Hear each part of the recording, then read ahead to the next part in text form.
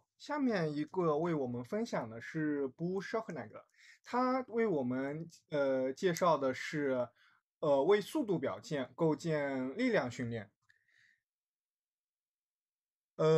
不，他是一个非常有经验的美国田径教练员，然后他是拥有34年的经验的传奇田径教练，擅长跳远、短跑和投掷项目，然后专精于生物力学、力量训练和康复训练。然后他现在是路易斯安那州立大学的田径体能教练。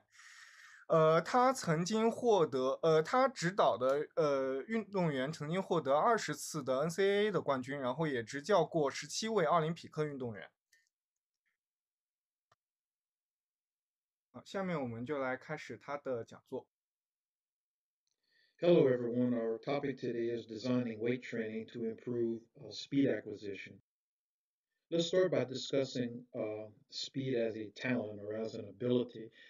Speed is a neural quality. If you have two athletes who look alike and one is fast and one is slow, the reason why the fast one is fast and the slow one is slow is because the fast one has a nervous system that is better at activating muscle tissue. There isn't much difference in the muscle itself. The ability of the nervous system to activate the muscle tissue is the discerning factor there. Now, this activation basically, when we look at the physiology of it, takes three forms. The first is recruitment, the ability of the nervous system to produce electrical energy to achieve the thresholds of response of those individual motor units. The second and probably most important is rate coding. Rate coding refers to the ability to send electrical pulses frequently at a high rate to stimulate the muscle tissue, decreasing the relaxation phases of the muscle contraction process. So effectively, you are not changing the muscle, but you're activating the muscle at a higher level and in a more frequent way, and you get more work out of the muscle without any change in the muscle. And then finally, synchronization of the individual motor units that comprise a muscle result in a more forceful and quicker contraction. There's a certain ideal order and a certain cascading effect as these motor units contract. And by polishing that up and creating more efficiency there, you can enhance contraction speeds as well. So these three things will kind of group together into the lump-term neuromuscular integration, again referring to the ability of the nervous system to activate muscle tissue. Now, speed is a desirable quality, of course, and we all coach for speed. And when we want to make our athletes faster, there are basically two parts of the process. The first is that we have to design and implement good speed development programming, write good workouts and implement them correctly. And then the other part, which kind of flies under the radar sometimes, is that we have to eliminate any obstacles to speed acquisition that might be occurring in any other area of the program. Quite often, well-designed speed training doesn't take root simply because the fitness training is done incorrectly or the weight training is done incorrectly or there are other deficiencies in the program. So knowing how to organize the other parts of the program in order to allow the speed development stuff to do its best work is a very important part of the planning process as well. Now, when I say speed, I mean all of the forms of speed, not just running speed, but speed of movement, explosive power, and so on. They're similar in origin. Now, I'll ask the question, why do you train speed? Well, the obvious reason is to get faster and be more powerful to improve athletic performances. But there are some other reasons why, and one is to improve neuromuscular integration. Speed training, speed and power training with high speeds of movement and high power outputs drive increases and improvements in rate coding capabilities and recruitment capabilities. So by training speed, you're teaching the nervous system to become better at activating muscle tissue. And the other reason why is to increase the levels of localized tension that you apply during exercise. If you are an athlete and you lift regularly and you do a lot of normal training, but you never sprint or never really do plyometrics, if you would suddenly introduce sprinting or plyometrics into the program, you would be sore as heck the next day. And the reason why is because the tension levels that the muscles and connective tissues experience in the sprinting and then the plyometrics are higher than they are in the weight training that you were doing. So ultimately, speed and power training enable us to apply higher levels of tension than we would be able to apply otherwise. That's very important because this kind of points to a unique relationship between speed and strength. You know, all of our lives, we've kind of been drilled to think that I become stronger, therefore I'll become faster. But what this is telling us is that if we do speed training, we improve the nervous system's ability to activate muscle tissue, and we have higher levels of tension that are being applied, and those are the recipe for strength. So it works the other way around. Speed is a huge strength producer as well. And those two things are kind of like the chicken and the egg in many ways. So you have to kind of think of speed as almost a prerequisite for advanced level strength. And if you as a coach don't have a good speed development program and you're doing a lot of stuff in the weight room, well, your weight room is not operating at maximal efficiency, regardless of how well it might be planned, because you're operating with a very low ceiling in the absence of any type of speed component in your training program. Now, a little bit about glycolytic training. This is a little bit of a sidelight, but it's important to us. If you do really high level glycolytic or anaerobic training and produce really high levels of acidity, well, the acidity is a neural irritant. It interferes with conduction at the neuromuscular junction. So, therefore, speed and skill acquisition become very difficult for some time after doing that type of work. If you do that big running workout on the Monday and you have skill or speed development on the Tuesday, it might be on the paper, but it's not going to happen because the body is not going to be biochemically receptive to it in that regard. So you have to be very careful about um, planning and implementing these really high level glycolytic training bouts. On the other hand, glycolytic training at a more moderate level of course, produces lactate. And lactate is one of the best things that you can do. It's one of the best chemicals we can produce in exercise because lactate produces very positive endocrine responses, growth hormone responses and such, and they accelerate recovery and also improve the effectiveness of our speed and our power and our strength development programs. So that being said, it's a good idea to have moderate levels of anaerobic glycolytic training in your program at all times for this reason. And the high level glycolytic training, that needs to be like surgical shots, strategically placed so as not to interfere with speed acquisition. Um, and this moderate lactate production type of training can be fitness training. I mean, it is a form of fitness training, and this is why I always say that if we really understand endocrine science, then your restoration training and your fitness training are going to look a lot alike. It's a very blurry line. They're very similar to each other. So I think it's important to have an understanding of how lactate affects the restoration process so that you can be more effective in your speed programming in order to produce the restoration. Now, looking at strength as an ability or as a talent, again, strength, like speed, is a neural quality. It comes from neuromuscular integration. The recruitment, rate coding, and synchronization processes, when improved, increase strength levels. Now, it is true we can improve strength, particularly the slow forms of strength, through hypertrophy, but for athletic purposes, by far, the majority and the most important forms of strength improvement are neural in nature. And we should remember, of course, that the fast things we do, the speed and power training, those are the things that drive neuromuscular integration. If you want to improve recruitment and rate coding capabilities, it doesn't improve with the slow stuff, it improves with the fast stuff. And that's important to understand. So if you understand this, then you start to think that this neuromuscular integration is really a prerequisite to strength development. We actually have to understand that we use the speed and power training to assist in the development of strength, but the speed and power training actually potentiates the strength training. So by introducing speed into the program strategically, what we're actually doing is we're enabling our strength training to occur much more efficiently. We acquire strength at a faster rate as well. So the placement of speed in the program greatly assists in strength if we understand this potentiation effect as well. Now, some key supporting concepts. First, we've already mentioned how neuromuscular integration, rate coding, is driven by speed and power training. That's how we get improvements there. But ultimately, our training program is about intensity and the progressions of intensity. You know, if we achieve high intensities, that drives strength increases in our weight training program. So high intensity produces the strength increases, and that's what we should be. We should be an intensity driven program. I always say the level of intensity you achieve is the level of performance you can expect. Of course, that doesn't mean we go about it haphazardly and without care, but still, intensities are what we actually try to increase and progress in our training schemes.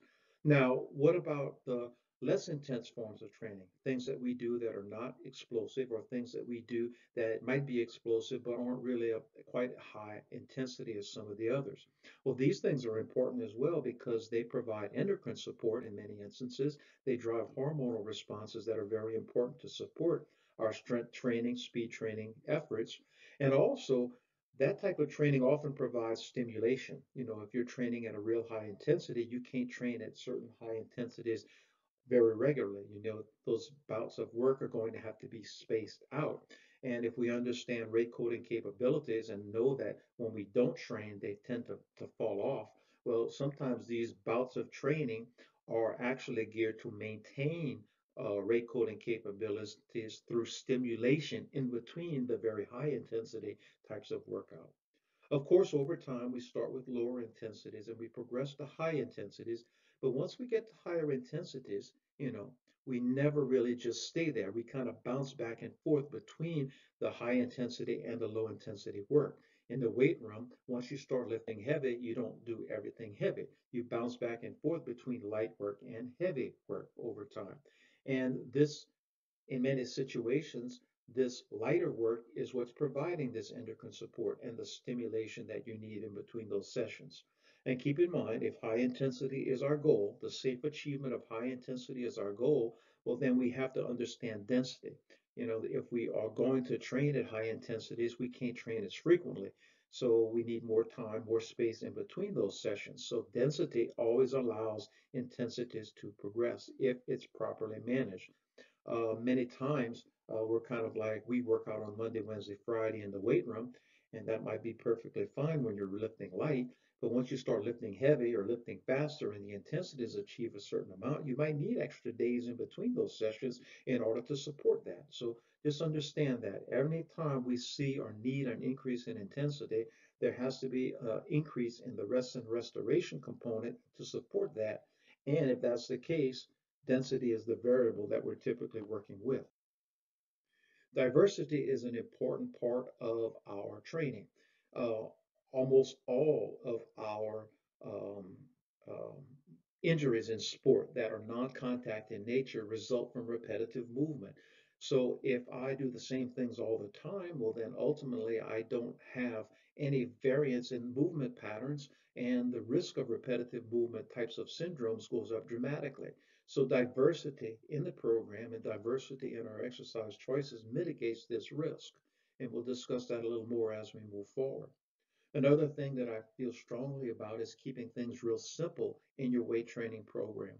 Keep in mind that two things we're after here. We want power output, whether it's fast power output or loading or whatever the case may be. But the power output is what we have to get because that's what drives the neural improvements. And then another key factor is the amount of muscle mass that's involved. The more muscle mass that's involved in the exercise, the greater the endocrine responses are going to be. In short, you can be fast and explosive, or you can be fancy. In short, you can be heavy or you can be fancy. In both situations, you can't be both. So if you pick exercises that are overly complicated, or if you're kind of a student of the YouTube training program with all of the sexy stuff you see there, well, ultimately, you're going to fall short as far as neural improvements and endocrine responses, which are by far the most important things that you're doing there. That's where your big gains are actually taking place and coming from.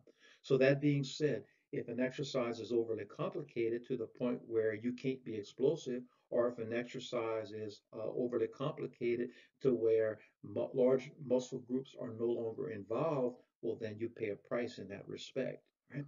And then finally, power output is important, maintaining it. If the first set's fast, the last set's got to be fast. The quality, whatever that may be, at the beginning and at the end should be comparable. We don't want to set ourselves up with dropping power outputs in weight training sessions because doing so basically puts us in bad biochemical situations. We start to see things flip into the catabolic side.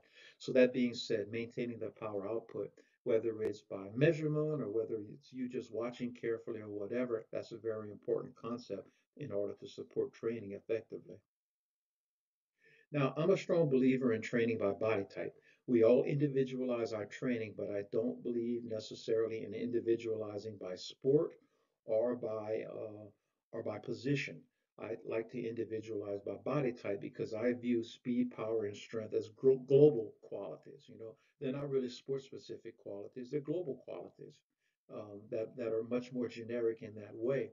So I typically look at body types and I make decisions on training based upon those body types. And for the sake of simplicity here in our presentation, we'll call those small people and big people. Now, I want to train my small people and big people the same, because ultimately we want them both to be strong and fast and explosive. So we want to observe the same philosophical approaches there, quality-based, intensity-based approaches to training. However, our big people are not built to run, they're built to lift. And our small people are not really built to lift, they're built to run. So ultimately, the big people are going to do a little more lifting and the small people will do a little less lifting. Now, that being said, I believe strongly in both situations about paring down the list of weight training exercises in any particular session. I think that in order to support quality and support intensities, you can't be doing a lot. Even with the big people, you kind of have to limit what you're doing with your training. You limit the list or you expand it just a little with the big people, but you're never looking at a long laundry list of things to do in the weight room. If you go into the weight room and you have 6 or 7 or 8 major exercises to accomplish, well, then basically you're never going to get the power output you want. You're not going to achieve the intensities that you need in order for your athletes to show long term progress. However, if you give them just a few things with multiple sets to do them and they do them really well, you get the quality you need. Athletes can focus in a little better because there's not that many things to do. And because you have multiple sets, then you start to see rhythmic improvements as you move from set to set to set to set. And quite often, the last set is the best of the session, even though there might be a little fatigue starting to set in. So, that being said, I really think you have to keep that list short. When I bring small people into the weight room, most cases they're only doing like 3 exercises. When I bring big people into the weight room, sometimes it's as little as 3. Typically, it's never more than about 5 exercises. Now, I do understand and value the secondary lift philosophy. If you are a classically trained strength and conditioning coach, you use this. If you maybe do a lot of squatting, for example, you do all your squats, and then that fatigues a lot of muscle fibers. So I then move on to a step up or a lunge or some secondary leg lift. And that secondary lift kind of goes in there and trains those fibers that might have escaped during the squat workout. And that's a very valuable philosophy, and I use that as well. But it doesn't mean that the secondary lift has to be on the same day in the same session. And a lot of my secondary lift kind of stuff is circuit training type of stuff done on the subsequent day. And that enables me to keep that list really short and allow the athletes to show really good power outputs, do a few things really well, rather than doing a whole bunch of things with limited power outputs. Now, I'm a strong believer in compatible training. If we want adaptations to occur quickly and at high, and we see high levels of adaptation, the messages that we send, the biochemical messages we send to the body's adaptive process at the cellular level need to be extremely clear. If we send conflicting messages as to the nature of adaptation that we want, then we don't see the adaptations take place very quickly, if at all. So this is why I always try to group my training appropriately. And doing this, I group by what I call neuromuscular demand. What I typically do is I have two types of days, what I call neural days and general days. On neural days, I like to group together all of the things that are neural in nature, that are neurally demanding, like speed work, plyometric work, and your major lifting exercises. On the other hand, other days, this is where anything that's physiological in nature, whether it be fitness training, restoration, or whatever, those things kind of go into those sessions. Those things like body weight exercises, general strength, medicine ball, your circuit training, fitness work, those kind of go together. And I try not to mix and match. Again, the idea being sending extremely clear messages to the body's adaptive processes within a 24-hour window so that we get the maximum biochemical understanding of what those adaptations need to be. Now, I'm a firm believer in Olympic lifting. When I look at Olympic lifts, I see complex strength being developed. When you're coming off the floor, it's a max strength or an absolute strength exercise. The bar speeds up and it's a power exercise. Then you catch it and you give a little and it becomes a reactive strength or an elastic exercise. And you take this, and at the same time, when you start to look at firing patterns, knee, hip, and ankle, and you start to look at upper body versus lower body firing sequences, there's a lot of skill there as well. So you put all of this complex strength development together with this skill, and what you see is a very complex strength development exercise that shows lots of skill transfer into actual sports and such themselves. So I'm a firm believer in it. It's by far the biggest thing that I do in the cornerstone of my program. I'm kind of a womb to the tomb, day one to day last person as far as Olympic lifting is concerned. And there's one other reason why. Olympic lifting, unlike other forms of lifting, there are practically no negative side effects to it. Outside of the immediate fatigue associated with a workout, there really isn't any baggage that comes along with Olympic lifting. Yeah, it's a little bit of work to teach it, and yeah, sometimes you have to put in a little extra effort there, but that's why coaches make the big bucks, right? Now, looking at exercises like squats and press, and by the way, when I say this, these are what I commonly call like static lifts. So your squat moves, your major press moves, things like deadlifts, basically all of your heavy, slower kind of stuff. These are great exercises, but I always find a dilemma. I always find issues there because I think there are upsides and downsides to doing these exercises. The pros of these types of exercises, you get huge strength development. The bigger one, because there are lots of ways you can get strength development, but you get huge endocrine responses from this. So these types of exercises move the needle on hormonal levels more than anything else that you do. And when you do these things right through big ranges of motion, a lot of imbalances become corrected. You start an athlete squatting deep when they've squatted shallow all of their life, and suddenly you find the core engaged, you find the posterior chain engaged, anterior dominance practically disappears. Everything just kind of balances out. So, in short, I believe very strongly in these exercises for those reasons. But I do know there are a couple of serious negatives that come along with these. By doing these, you see some elasticity losses short term and you see some discoordination short term. And I personally am convinced that this is because these are the type of exercises that, because of the long, slow tension levels that are applied to the muscle tissues, I think the muscle spindles, the proprioceptive organs that we call muscle spindles, become fatigued. And as a result, you're just not as elastic and coordinated as you ordinarily would be. So that's a bit of an issue here because we want our athletes at their elastic and coordination best for the most part, and we always want that when they're doing speed-based type of training. So that being said, these types of exercises need to be scheduled in a certain way that they won't interfere with speed acquisition elsewhere in the program. So now that we know that these squats and presses, these heavy, slow lifts, have definite advantages and definite disadvantages, how will we manage them? Well, these are my solutions. The first one is I try to minimize exposure to those lifts. I try to shorten the window of time during which we are concentrating on heavy, slow, different types of weight training exercises like squats and presses and such to minimize that damage. A second key factor is patience and progression. It's important to understand that when you have a young athlete in your program in the first year, you're not going to achieve all of your long-term goals regarding proficiency in these types of exercises in the first year, and understand that it's going to take a couple of years, maybe even 3 years, before you finally get these athletes where you need them in this particular type of work. Third, and probably most important, is preceding it with neuromuscular integration work.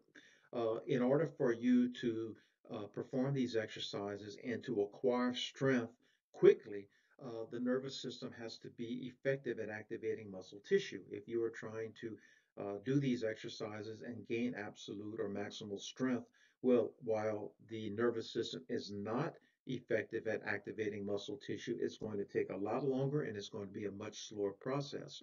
So, what I typically do, and this is one of the keys to my long term periodization, and I think an important part of just speed training in general, is understanding that this type of work needs to be preceded with neuromuscular integration work. So, to make it simple, what I'll typically do is a phase of training, the first phase of training in the training year, that features a lot of explosive lifts, explosive things like Olympic lifts in the 60-65% zone, fast bars, and lots of other simple, basic, explosive types of activities. These type of activities improve neuromuscular integration, they improve rate coding capabilities, and the nervous system's ability to activate muscle tissue goes up dramatically. Then move into a absolute strength or maximal strength phase where you emphasize squats and presses and similar exercises. By doing this work first, effectively, when you get into the time of the year when you're going to emphasize the squats and presses, the athletes will acquire strength much, much faster because of the efficiency of the nervous system at activating muscle tissue. So that's a key concept to understand. If you do neuromuscular integration work beforehand, uh, in your training sequences, then when you move into the next phase where you're emphasizing these things, it just goes much, much, much better. And the other element here to remember is if you're able to get your athletes stronger, then they acquire the negatives at a much lower rate. So, for example, if a good neuromuscular integration work phase prior to your absolute strength or maximal strength phase enables you to get strong twice as fast, well, not only have you gotten strong twice as fast, less tissue damage, joint damage, and so forth, that's a huge advantage. But if you've gotten strong twice as fast, you have also decreased the negatives you've accumulated by half along those times. So by shortening that window of squat and press exposure with that neuromuscular integration work done beforehand, you not only get stronger faster, but you accumulate the negatives, the discoordination, the elasticity losses at a slower rate. And this is one of the keys to the periodization scheme that I use. And why I feel that a lot of the speed work that I do is a lot more effective because I manipulate it in this way. A lot of people just feel that it's day one, so it's time to get serious about squats and presses, and that's just not the case. Kicking it back a little bit later in the long-term training scheme is much more effective if you're doing the right stuff um, in your first phase. And then finally, sometimes once you get into the season or other times, there just comes a time when you're going to have to discontinue this stuff.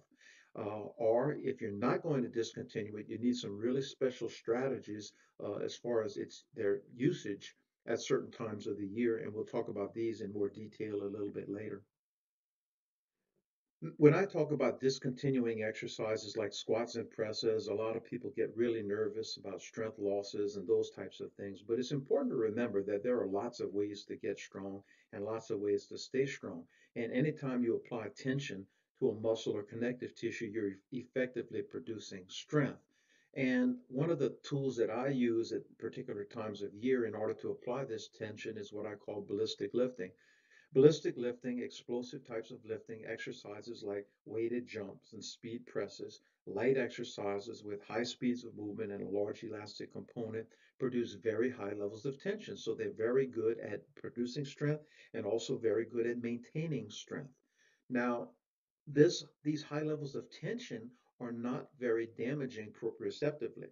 Whereas when we do heavy, slow squats, heavy, slow presses, the time under tension, the fact that the muscle spindles are under tension for extremely long periods of time seems to do damage. So the point I'm getting at here is that when I am going to discontinue or at least de-emphasize the heavy, slow forms of lifting, then I move into a ballistic lifting type of program. And now, because the time under tension variable is short, then we suddenly don't have all of these same baggage and the same problems associated with those types of lifts, but the tension levels are still high enough to maintain strength and possibly in many situations even continue to improve strength. Normally, when I do these exercises, I'm working in percentages of body weight, anywhere from 10 to 50% of body weight, normally 5 to 12 repetitions and 4 to 6 sets per body region meaning lower body or upper body. Now, 5 to 12 reps is a big range, I understand, and power output considerations are normally going to dictate the range of motion. If I'm doing deep squat jumps, I know that my athletes, because of the deep positions and the large amount of muscle mass involved, they're going to get tired pretty quickly. So we stay to the lower end of the rep range. On the other hand, if we're using shallow squat jumps or something along those lines, I can easily achieve 10 or 12 repetitions with no power fall off at all. I often employ this same principle with presses by using a speed bench, speed incline, those types of exercises with either full or half ranges of motion. And the key thing here is to remember that what you're trying to do is, in addition to the speed, power, and so forth, what you're trying to do is you're trying to teach athletes to be proficient in eccentric to concentric conversion in lots of different ways and lots of different situations. So I think it's critical that you constantly vary the training parameters. You want to constantly change it up between unilateral and bilateral, deep positions, shallow positions, lighter weights, heavier weights, and so forth, so that every workout is a little different than the one before. One of the favorite workouts that I do with elite athletes is I'll put 6 bars on the platform. Each one weighs something different, and they have to move from bar to bar to bar over the course of the workout, doing squat jumps with each bar. And it's interesting to see how the varying loads from set to set to set force them to make changes. And ultimately, this is what we want them to be able to do to handle different patterns of eccentric activity effectively and efficiently. Before you start lifting weights, you got to have an idea of where you're going, what type of balanced strength development you're trying to achieve and what targets you're trying to reach. And so a little bit of a discussion here about what we're ultimately trying to achieve. I'm a firm believer in balanced development of strength. It's critical to understand that different forms of strength need to progress simultaneously and at similar rates. So absolute strength, the slow forms of strength, explosive power, and your jump type, plyos type, elastic strength, those need to progress and need to stay in balance. And that's the key to effective movement patterns. This is the key to movement efficiency. Just general quality of movement is good when these three things stay in balance. When one of these gets too big and others become too small, this is when you start to see poor movement quality. If you want good sprint mechanics, good acceleration mechanics, good change of direction, good deceleration abilities, it's important that the ratio between these different types of strength is appropriate at any particular time of year, particularly your critical competition times of the year. Many, many times we see athletes who advance the slow forms of strength, absolute strength, maximal strength, to extremely high levels while not keeping up the power and elastic strength levels to comparable levels. And next thing you know, you've got a muscle head who just doesn't move very well. What I continually look for, and I've kind of designed my weight training long term to produce these particular ratios, I look for roughly, again, not perfectly, but roughly, when we examine single rep maxes, a 1 to 1 to 1.5 ratio when we look at the clean to bench to deep squat. So 1 to 1 to 1.5 ratio of those three particular exercises. I find that anytime you are hovering around that particular value and those particular ratios, you're going to find your athletes move well, stop well, change direction well. Mechanics, generally speaking, sprint mechanics, acceleration mechanics just tend to fall into place. Whenever the deep squat or the bench get bigger than those particular ratios, typically you see speed related qualities decrease. On the other hand, you got somebody who's all dressed up with nowhere to go if you got someone who's really big on the clean and doesn't show any proficiency at all in those other two exercises. And I should mention, by the way, also that the bench, if it lags a little behind, particularly with females, that's not a big deal. But if you show me an athlete who's got a bigger bench and they're clean, I'll show you somebody who's got a big problem. And it's often why at the NFL Combine, you see athletes sprinting who look like tractor drivers, the way they move their upper bodies, because those athletes are obviously so bench press dominant. So this is what I try to do. And I've adjusted my set, rep, total volume type of schemes long term to produce these types of numbers. Um, when I look at the absolute strength values, particularly in the deep squat, I notice that performance typically goes up as the deep, slow, heavy squat, subparallel goes up to a point. At some point in time, that doesn't really contribute any more to speed related qualities at all. And I think that if you go even further, you get to a point where it actually becomes a hindrance to speed. So my athletes, I'm kind of targeting them deep squatting, subparallel, genuine single rep max, about 2 times their body weight. And I find that once you get past about 2.2 or 2.3 times their body weight, then it actually produces more problems than solutions, to be frank with you. So that's kind of a key thing there. I treat athletes a little differently once they have achieved those levels of performance in a squat exercise. Once they can do those things, I just treat them a little differently and periodize things a little differently for them. I'll explain in detail a little bit later. One of the forms of weightlifting that I use that's kind of out of the box is bodybuilding. Bodybuilding is not at all resemble the grease up and pulls competitive bodybuilding. It's just a track and field term for that type of lifting. But anyhow, bodybuilding is basically a weight training circuit. It's circuit style work. You choose a variety of exercises, all smaller muscle group exercises, so there are no Olympic lifts or uh, major squat moves or press moves in the circuit. 24 total sets of work, 10 repetitions, with the 10th rep kind of challenging you a little bit, and then 60 to 90-second recoveries. And this work is particularly valuable because it hits a number of endocrine sweet spots. One of the advantages is the short-term endocrine stimulation you get from it. You see serum testosterone and serum growth hormone levels spike a bit as a result of this type of work. So you get an immediate restoration benefit. Many athletes that I've been coaching for a long time, when they feel bad, they come and ask me for this particular type of work. Also, you see long-term fitness improvements in the endocrine sense as well. If you bodybuild frequently, say 2 or 3 times a week for 6 to 8 weeks, then the pituitary gland seems to reset, and these increased endocrine outputs become semi-permanent. And even if you quit doing this work, you continue to enjoy the benefits of that accelerated hormonal output. That's a pretty good deal. You can also improve glycogen storage with this type of work. If you do a tough workout and depress glycogen levels, this type of work afterwards will allow the athletes to recover quicker, but will also depress the glycogen levels further. And by depressing the glycogen levels further, you get a more urgent and more complete supercompensation as far as glycogen storage is concerned. Of course, if nutrition is okay. And then finally, relating back to our previous slide, this is an opportunity for strength supplementation via the secondary lifts. As I said on the previous slide, that secondary lift you do for a body region doesn't have to be on the same day. It can be on the next day. And putting all of your secondary lifts together into circuit form actually improves their effectiveness. If you're a classically trained strength coach, typically your secondary lifts or your auxiliary lifts, whatever you call them, are pretty much scattered throughout the program.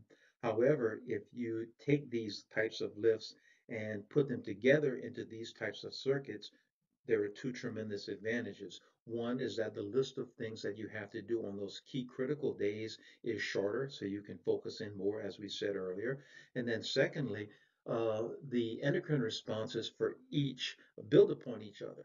rather than having small endocrine responses from a few exercises, you get endocrine responses that build upon each other dramatically. So by the end of the circuit, you have a significant endocrine response. Whereas if you had only done a few of these secondary types of lifts, you wouldn't have enjoyed that benefit. So, so in other words, it's like it's like the auxiliary lifts or your secondary lifts basically perform better as a team when they're put together in this respect. And this is why quite often I'll do my major weightlifting sessions on one day with featuring Olympic lifts, squat moves, press moves, things of that nature, and then follow it the very next day with a circuit kind of like this. And since we know that pituitary gland kind of resets at a new level, typically in the early stages of training, early phases of the training calendar, you bodybuild very frequently. And then you tend to either phase it out or cut it back quite a bit for the remainder of the season. Now, this is a little simplistic, but when I put a weight training program together, basically it's three phases. The first phase is a phase of neuromuscular integration improvement. The second phase concentrates on absolute or maximal strength development and advancing power. And then the third is in-season training management. How do you actually manipulate weight training during the competitive season? Now, these three phases sometimes represent three chronological phases that are arranged in this particular order. But the way I coach, it's a little more like their modes of training because they're all should be considered not necessarily purely chronological phases, but philosophical approaches to training that may be applicable at different times of the year. So that being said, there may be times when you might bounce back and forth between one or two of these phases, and it won't always be phase one, phase two, phase three in chronological order. So tend to think of them more as philosophical approaches to training, more so than distinct chronological phases, even though that's how we'll kind of look at it here in this presentation. The first phase, neuromuscular integration improvement, and our goals in this phase basically two. We're trying to improve rate coding and recruitment capabilities. We're trying to improve the nervous system's ability to activate muscle tissues so that everything from this point forward goes better. The second goal is that our next phase is going to be an absolute strength phase. So here we're going to kind of touch on some of the things we'll need to do in the next phase in order to be prepared. We're not going to try to make significant gains in squat activities, press activities, those types of exercises here, but we are trying to position ourselves to make that move in the next training phase. Now, our first goal here is improving rate coding and recruitment capabilities. And I would do this through basic power work. And what I do is I give the athletes high densities and high set numbers of light Olympic lifts. Typically, I'll keep the athletes, for the most part, in the neighborhood of 18 total sets per week of Olympic lifts, normally like 6 sets a day for like 3 times a week or something like that. The bars are light, 50 to 65%. This makes the bars fast and it also keeps it safe. And I do a little bit high on the reps, 4 to 5 repetitions, so I can get just a little bit of lactate in there so that there's actually a little bit of a restoration component built into this type of work as well.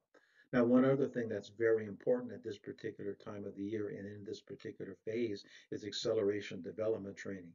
The short sprinting that you're doing at this particular time also is a big part of driving these rate coding and recruitment capabilities as well, and is equally valuable, just as equal as anything that you're doing in the weight room at this time. So in short, this particular philosophically approach to lifting is something that we use early. It's our predominant training agent for speed power at this time, and it's all about getting the nervous systems better at activating muscle tissue. Now, as far as preparing for the absolute strength training in the next phase, we're going to employ traditional squat, press, or pulling movements. I don't go over 75%. Again, we're not trying to get strong. We're trying to position ourselves to become stronger in the next phase. Now, keeping everything in balance, these are my recommendations for repetitions. Small people, 30 repetitions total in a workout, a 6x5 or a 5x6 or something along those lines would be a ceiling. Most of the time, I'm hovering around 25. And for big people, I would keep the ceiling at about 45 reps per body region. Now, normally with small people, they'll do an upper body lift and a lower body lift, and the set rep schemes will total 30 reps or less. However, when I'm dealing with big people, repetitive movement is a consideration. It's a problem. So what I'll typically do is I'll split the repetitions between two upper body exercises and two lower body exercises, just so that we're a little bit more diverse in our movement patterns and our problems with repetitive movement types of syndromes are not going to take root for it. Now, I do keep this super simple, like real simple exercises. Squat on Monday, front squat on Friday, or bench on Monday, pullovers on Friday, or whatever the case may be. Just real simple approaches to lifting. Save the fancy stuff, the complex stuff for when you're going to need it. Everything's new to the athletes at this point, so there's really no need for you to be overly fancy to complexify the training stimulus. Now, in our second phase, absolute strength development and power advancement. Okay, here are our goals. We want to maintain contact with that basic power work that we said. We want to improve power production. We want to achieve significant increases in absolute strength or maximal strength if you need it.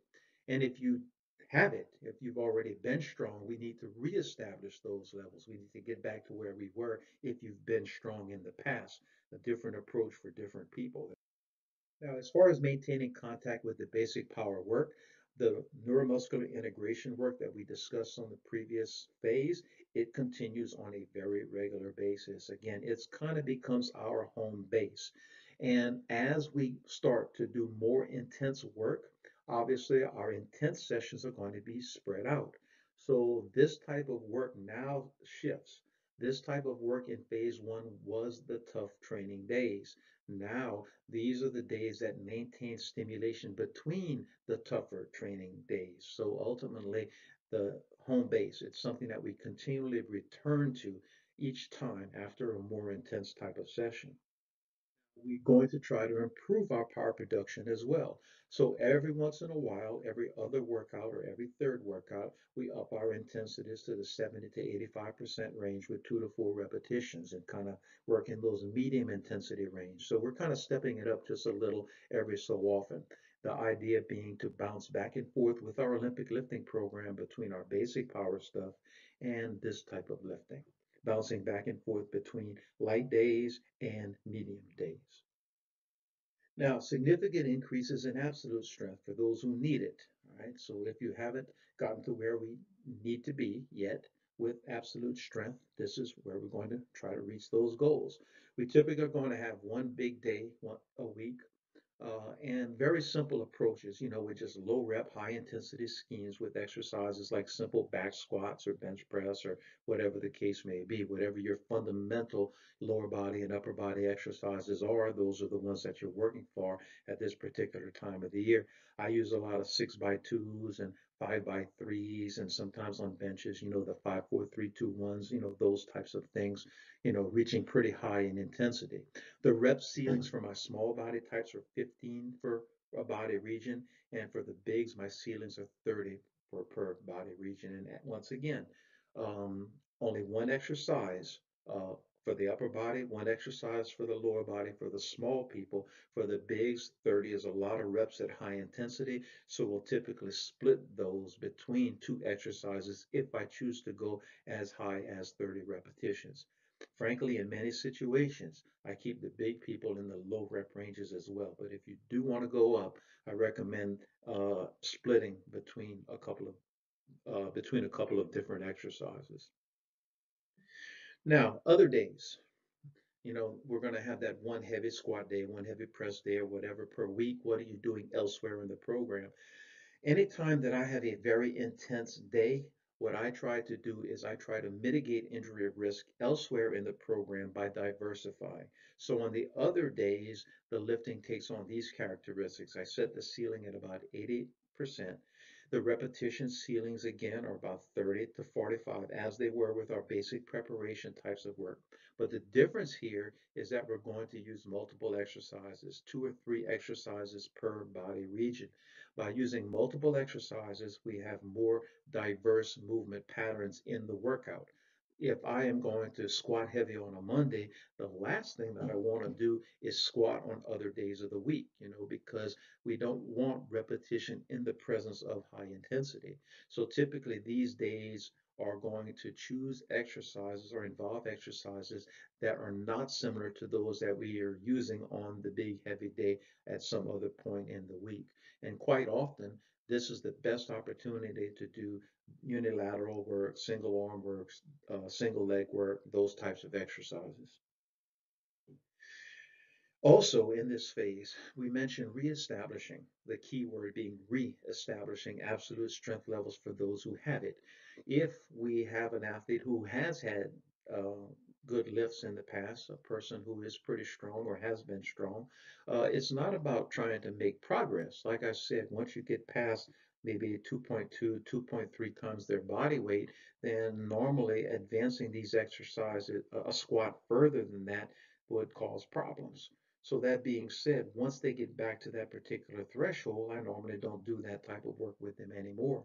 So this phase is all about getting back to where you were. And once you are, then I make the shift to a ballistic based program. Sometimes I'll have these athletes do those types of exercises like heavy squats, whatever, maybe every other week, and ballistic lift the remainder of the sessions in between. Sometimes I'll have them lift for a few weeks and then they'll shift over completely to the ballistic program. But I don't feel that these athletes should just continue to squat heavy once they've reached those key benchmarks.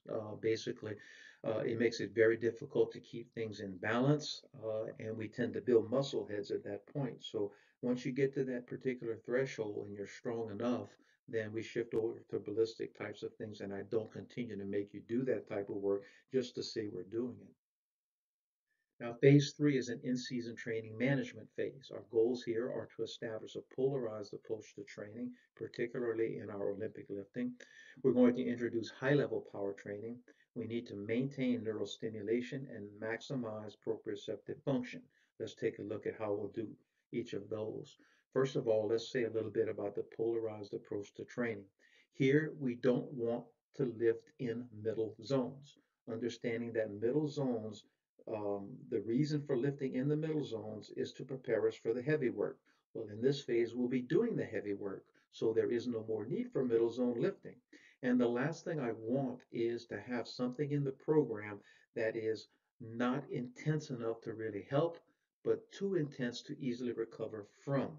So everything we do in the program, particularly in the Olympic lifting program, is going to be super heavy or super light. Oh, all right. And that's kind of the approach that we're going to take as we move forward. Now, looking at introducing high-level power training, basically training for rate of force development here. So these would be low density, meaning once a week, possibly even as little as once every 10 days, very high intensity. So we're looking at Olympic lifts at intensities of 90 up to 100%. And I do a lot of like 3-3-2-2-1-1s or 3-2-2-2-1-1s, those types of things. And quite often on the ones we're going at 100% or trying to go for PRs or those types of things. Again, very high intensity lifting with big loads, but infrequently, typically every 7 to 10 days or so. Now, in between these heavy sessions, we have to maintain stimulation. So once again, our basic power type of work still remains in the program. Again, this is our home base. So in between those sessions, we're back at 60 to 65% with 4 to 5 reps, trying to get a moderate lactate response, fast bars. Again, just maintaining rate coding capabilities in between those very intense sessions. Now, maximizing proprioceptive function is a critical component in season, of course. You want to be at your coordinative bests and at your elastic best in season. And basically, there are a couple of strategies that you can employ in order to make sure that this happens. The first one we've discussed briefly is discontinuing major squat and press types of exercises. These heavy, slow types of lifts do produce some discoordination and elasticity losses. So cutting them out altogether gives you a good chance to be at your absolute sharpest during competition times. I do this all the time with small-bodied athletes, And what I do, as I mentioned before, is I introduce ballistic lifting for maintenance of strength and for enhancement of strength during these times. And I've never seen athletes miss a beat. They typically do perfectly fine for extended periods of time with the varied ballistic program. Now, sometimes when I'm dealing with bigger bodied athletes or athletes that have in sports that have a very strong lifting culture, I might take a different strategy. And what I'll do with those athletes is I'll use a very high density, very low density squat, press, pull kind of strategy. So what I'll have them do are uh, I'll have them do these exercises at very high intensities of 90% plus with low repetition schemes. For example, we might do a deep subparallel back squat, 6x2 at 90%, or a bench that's something like 5x2 at 95%, or something along those lines. I think that the mistake we tend to make in these situations is that we tend to do this type of work far too often and far too light, keeping in mind that if you're going to do it, you want to do it with some intensity to get something out of it, particularly during your competition times. And you also want to allow times for those proprioceptors to recover from this type of work. The proprioceptors will recover. But if you are filling in between these sessions with similar types of work, that won't be the case.